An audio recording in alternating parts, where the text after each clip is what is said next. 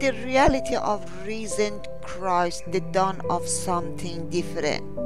It is 4 short words in Greek, but 7 in our English translations. He is not here, he is risen. The Lord of glory, who breathed his last and surrendered his spirit, was raised to life on that first Easter morning. Death was defeated, hope reached with new heights, and the triumph song of sovereign love rang through every recess of the universe. From that moment, everything was different, radically different. With Easter fast approaching, we want you to experience the radical and transformative truth of the living Jesus. We want you to experience the reality of the risen Christ. Why you shouldn't rush God's timing.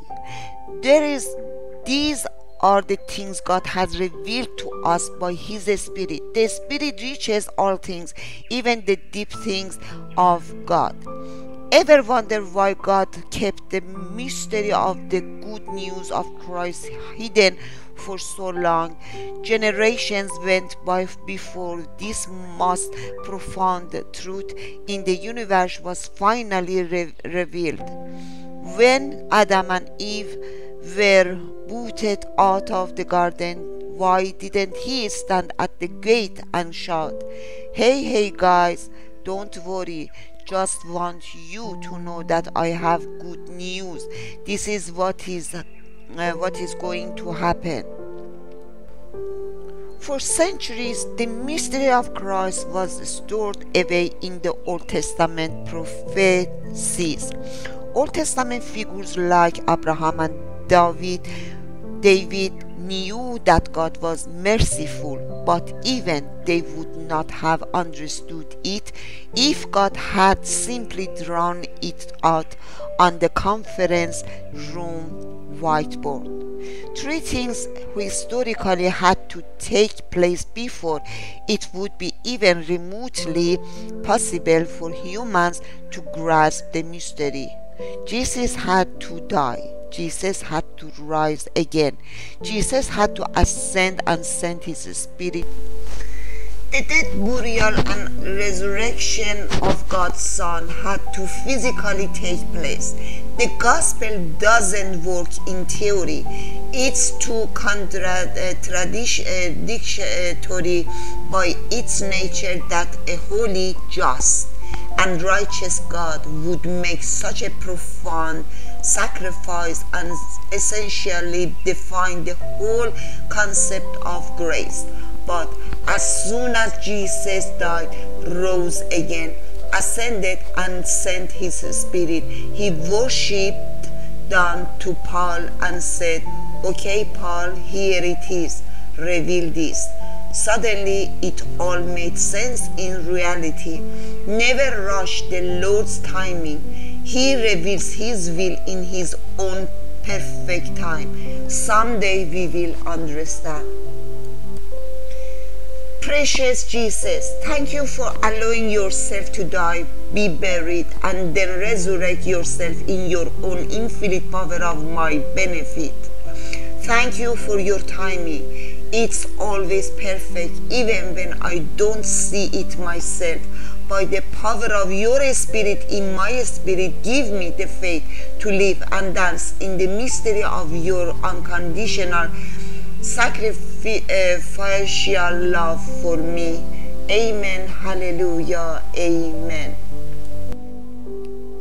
Set your heart on things eternal, 'cause I had rather feel pain than nothing at all. 3 days, grace, pain.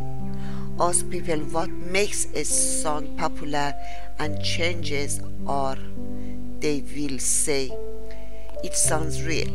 There is a strong desire in the human heart for anything that is real.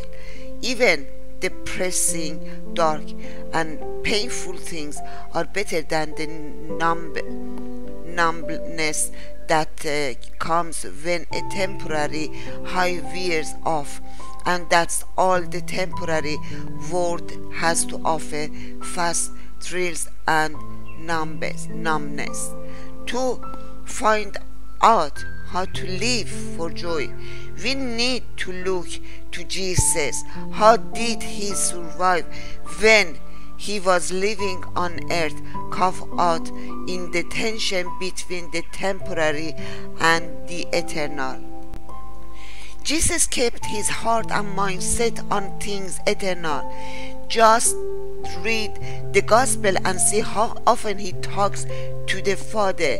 It's constant at every step in his journey on earth. Jesus was totally dependent on the Father. Look at how he cries out to the Father in his greatest hour of need, just before the crucifixion. Father, if you are willing, take his cup from me, yet not my will, but yours be done. Those are the words of our Lord, focused on things above, on things eternal and not temporary. Temporarily, he was about to undergo a lot of pain and suffering. Eternally, he kept his eye on the glory to come. May we do the same. May we understand that the spiritual growth is about experiencing eternal truth while living in a temporary world. We are being made new through the grace of Jesus. The Holy Spirit lives in us. The Father's love never fails us. Desperate the dependence on Christ, the Spirit, and the Father is what we are after. We cannot do a single thing of value for the eternal realm without his power. With Christ comes the fullness of joy. Apart from Christ's temporary and cheap thrills. Jesus, you are the great King. This world seeks cheap thrills and tough, dry pursuits. I don't want that, and I don't want it for those around me. Teach and shape me. I want to live for eternity while on earth. Show me how much joy you have, Father, when I submit to you. Amen. Hallelujah. Amen. Don't pass over.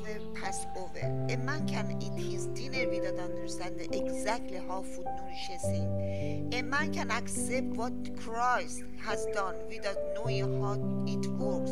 Indeed, they certainly would not know how it works until he has accepted it. My guess is that you, like me, have had some awkward moments at meals. You know, spilling red jelly on your white skirt in front of the curly-haired boy girl in elementary school, or prom awkwardness defined for hundreds of dollars, or meet the parents' moments with your fiance's family. Let's not go there.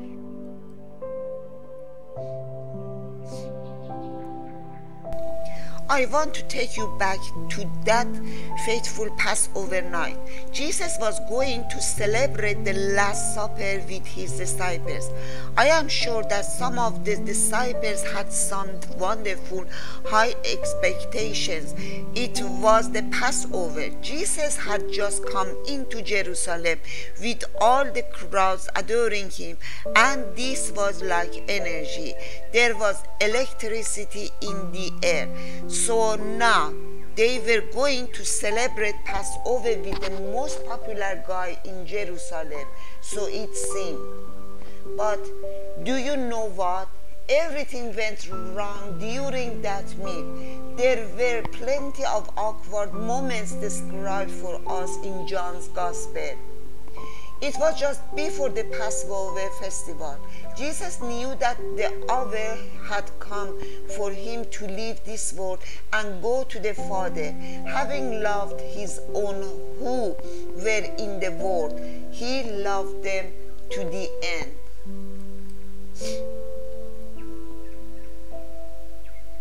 Glory to you, Jesus. The evening meal was in progress, and the devil had already prompted Judas, the son of the Simon Iscariot, to betray Jesus. Jesus knew that the Father had put all things under his power, and that he had come from God and was returning to God. In this picture of the last meal, as the disciples shared with Christ, we see realistic images of what it means to be in Christ, snapshots of life with his Jesus. It's a meal full of moments of misunderstanding, selfishness, and betrayal. Yes, awkward, to say the least. Jesus, Lord Jesus, as I look at the awkward meal that you shared with your closest followers, open my eyes anew to the realities of being with you, being in you, and you living through me. Reveal to me new aspects of my identity as your child. Amen. Hallelujah. Amen. Allowing Jesus to serve you. In the kingdom of God, service is not a stepping stone to nobility. It is nobility, the only kind of nobility that is recognized. The last meal that Christ shared with his disciples was filled with awkward moments, lots of them. The first one happened when they arrived. The preparations for the meal were definitely last minute. When Jesus and the guys got there and sat down, the servant who was probably supposed to wash their feet didn't show up for work, didn't get the memo, or was out of range at the camel races or something. Anyway, with no designated servant around, the disciples were left looking at each other. Who is the foot washing guy? Peter, is that your job? And they are all kind of pointing their fingers. Well, who is the low man on the totem pole? Who is going to do it? Who is going to take the role of the servant? No one does. Jesus gets up, takes off his cloak, wraps it around his waist, and starts washing their feet. Oh, what an awkward moment. I mean, the master is not supposed to do that. He gets to Pete, my namesake, coincidentally, and of course. No, said Peter, you shall never wash my feet. Jesus answered, unless I wash you, you have no part with me. Was there awkward silence in the room? Maybe. Absolutely. An awkward snapshot of a pervasive new principle that is revealed throughout the New Testament. The Christian life begins with and is sustained by Jesus' service to us, not by our supposed service to him. Pride and arrogance in our flesh will protest, but the bottom line in that our identity in Christ is dependent only on what he does and has done for us, not on what we do for him. In what ways do you need to allow Jesus to serve you and sustain you today? Jesus, this seems so backward, yet I ask you to humble me. Show me my need for you today. Break through my pride and make me willing to let you serve me today, enabling me, filling me, strengthening me so that I can experience who I truly am in you. Amen. Hallelujah. Amen. Letting Jesus serve through you. Quit being so selfish and give it to me. Jesus was letting them have it all. During the last meal he shared with his disciples, he was simultaneously putting them in their place and communicating who they would shortly become to him after Pentecost. No doubt the boys were a little confused and conflicted at that moment. He had just told Peter that unless he let him serve him by washing his feet, he had no place with him. You do not realize now what I am doing, but later you will understand. Jesus had just reserved the rules, then he changed the rules, and then he threw a major curveball. When he had finished washing their feet, he put on his clothes and returned to his place. Do you understand what I have done for you? He asked them. You call me teacher and Lord, and rightly so, for that is what I am. Now that I, your Lord and teacher, have washed your feet, you also should wash one another's feet. I have set you an example that you should do as I have done for you. Very truly I tell you, no servant is greater than his master, nor is a messenger greater than the one who sent him. Now that you know these things, you will be blessed if you do them. Do verses like this feel like a burden to you? They shouldn't if you consider the full example that Jesus set for us. He was fully dependent on the Father every step of the way. God moved him so that he could serve us, and now he calls us to the same. This very Jesus, the servant Jesus, live in us. As we live in him, it will be the most natural thing in the world for us to serve others. Where has God placed you today so that he can serve others through you? Lord, make me a servant, no more than that. Would you serve through me today?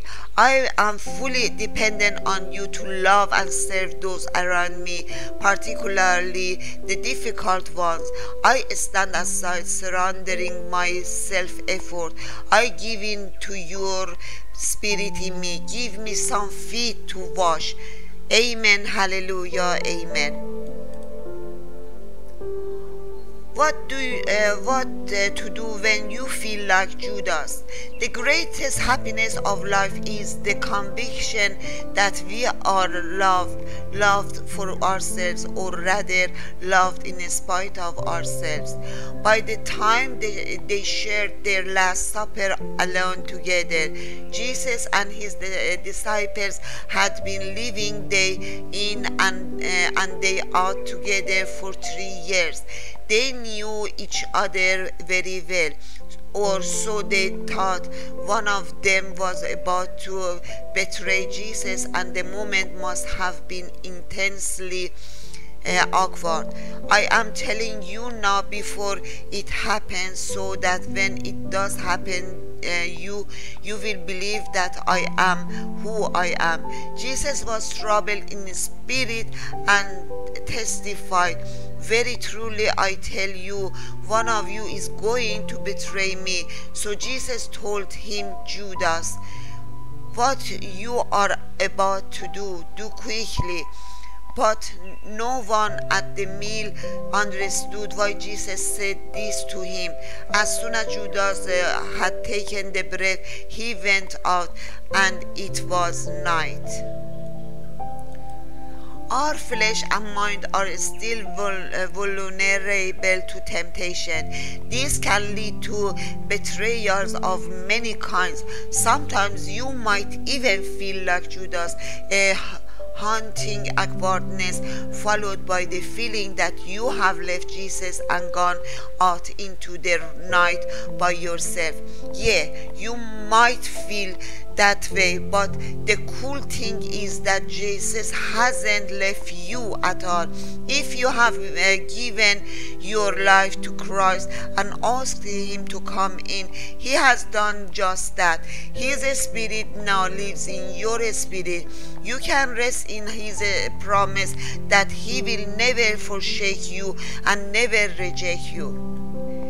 Jesus, I praise you for your unconditional love that is infinitely greater than my betrayals. Though I feel distance from you when I sin, I thank you for your promise that you will be there with me always.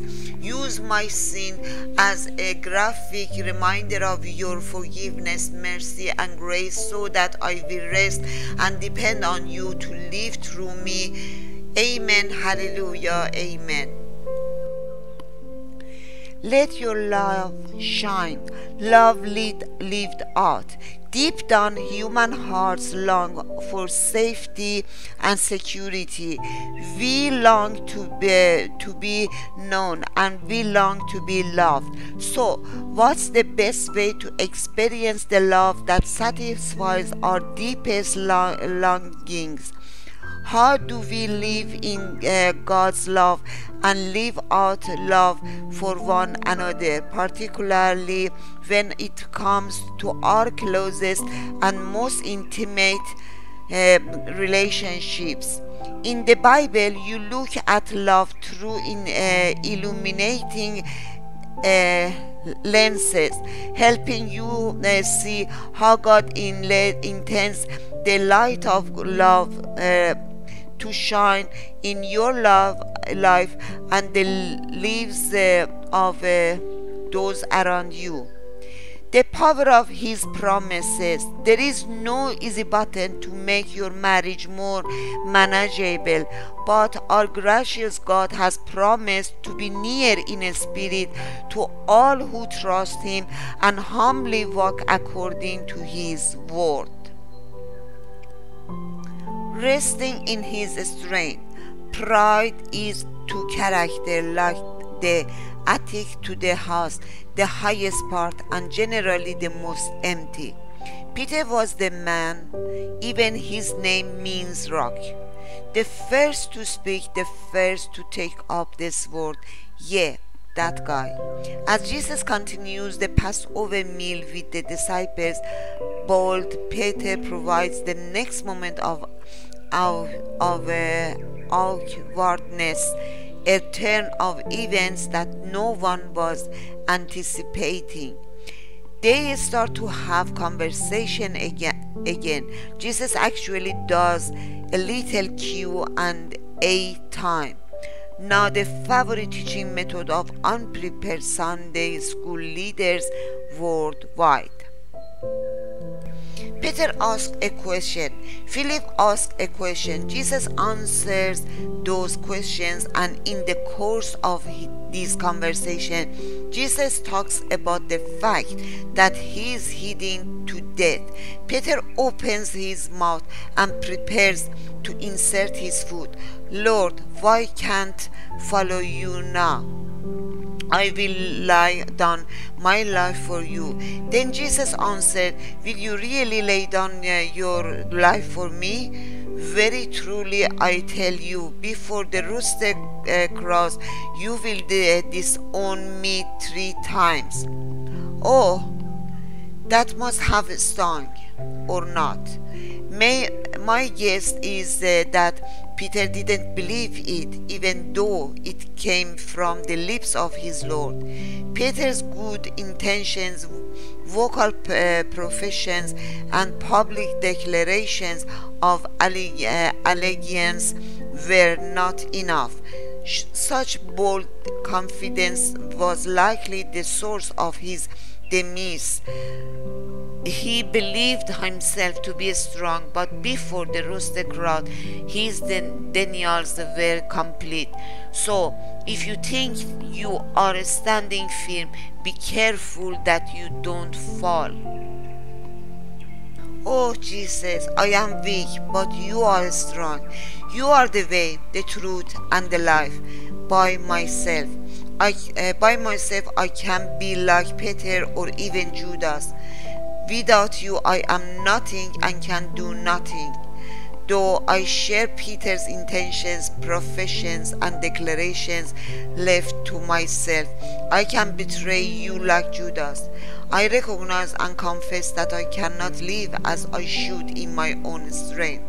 I rest in you and trust in you to live your life through me today. Amen. Hallelujah. Amen.